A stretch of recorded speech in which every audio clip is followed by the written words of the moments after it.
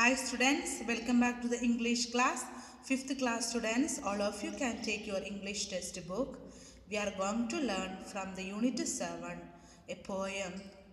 The title of our poem is Topsy Turvy Land. Okay, once again I will repeat topsy turvy land. Okay, this topsy turvy means upside down, upside down. You can see in this page, say so many pictures are there.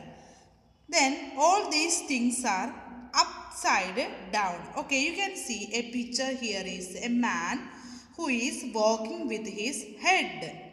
Okay, means he's upside, is now down. He is walking with the head, and in his legs you can see feet. There is a hat. Where we have to put actually the hat? We have to put the hat or cap in our head, but here is in the leg.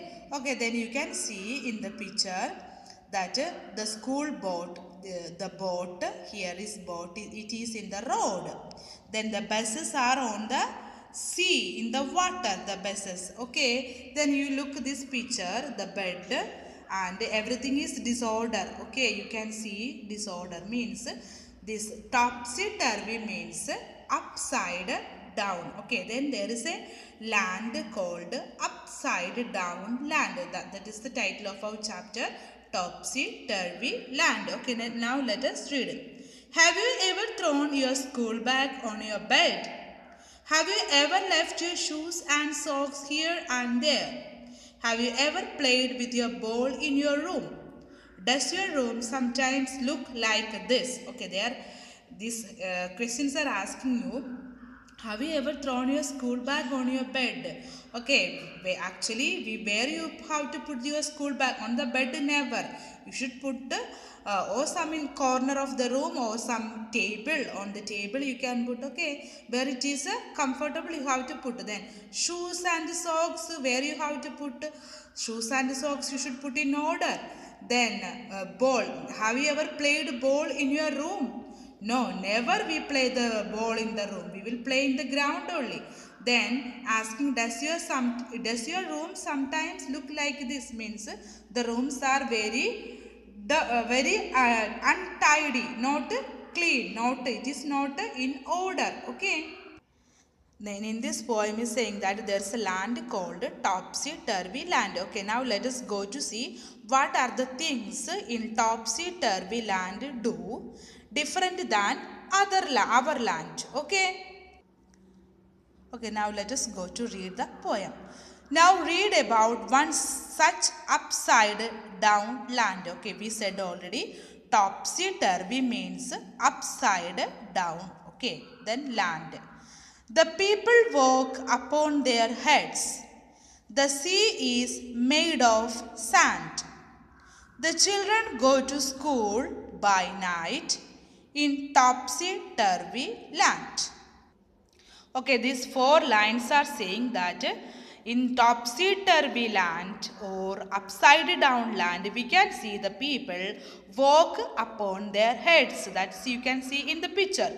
Then the sea is actually full of water, but here is in this land the sea is sand, only sand we can find. Then the children go to school by night. Actually the children in our land, when we will go the children school, the children go to school at day. In a day we will go, but in this topsy turvy land the children goes to school at night. Okay, the next lines. The front door step is at the back. Okay, the front door step will be in the back side. You are walking when you stand. Okay, you are walking when you stand. You wear your hat upon your feet in topsy turvy land. Okay, again these lines are saying the front door step will be the back side. Then the people walk with the feet instead of feet. The people walk with the head, and the people wear hat or cap in the feet. Where it is in the topsy turvy land. Okay, the next lines. and buses on the sea you will meet, while pleasure boats are planned to travel up and down the streets of topsy-turvy land.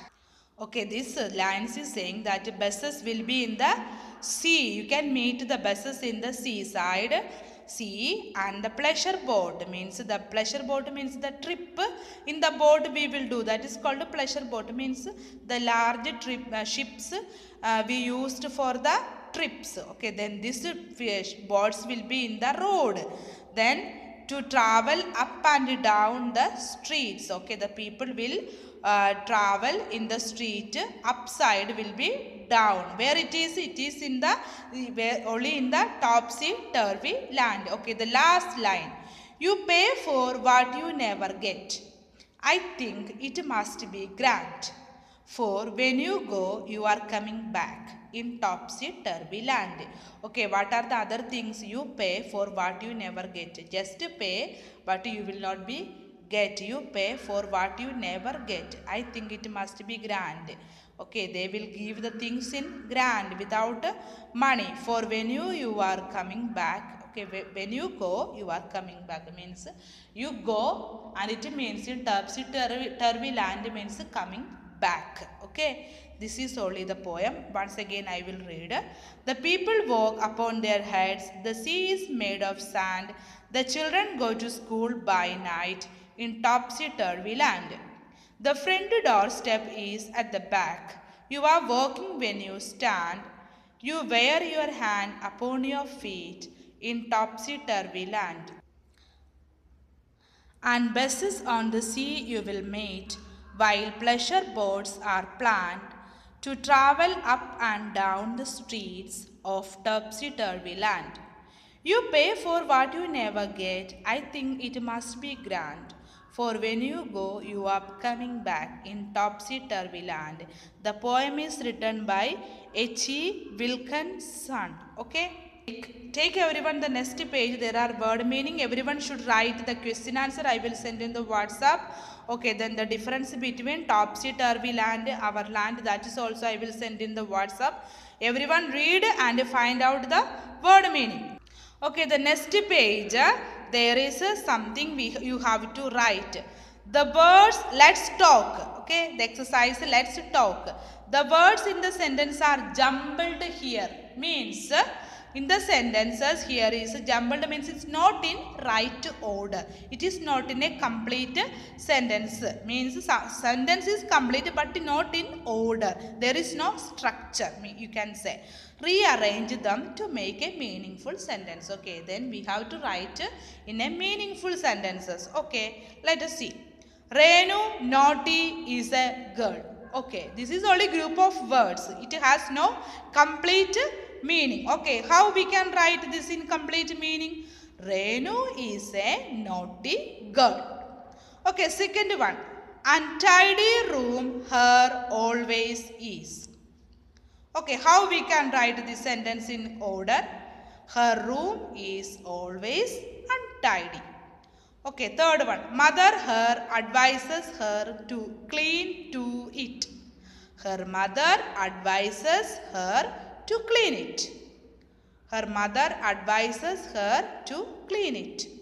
The fourth one. Never listens she her mother to. She never listens to her mother. Kind of what child a you are. What kind of a child you are you? What kind of a child? What kind of a child are you? Okay. Okay, the next page there is also let's write. Write 5 things that you do at home to make your home look neat and clean. Okay, what are the things we will do in our home to make our room clean and tidy? Okay, we can write in a sentence. This one you have to write in a sentence. What are the things? You sweep the room. Sweep the room every day. Then clean the bed sheets. Okay, keep the bed and bed sheets properly. Clean the toilets. Okay, then chairs and sofas and tables should be put in order.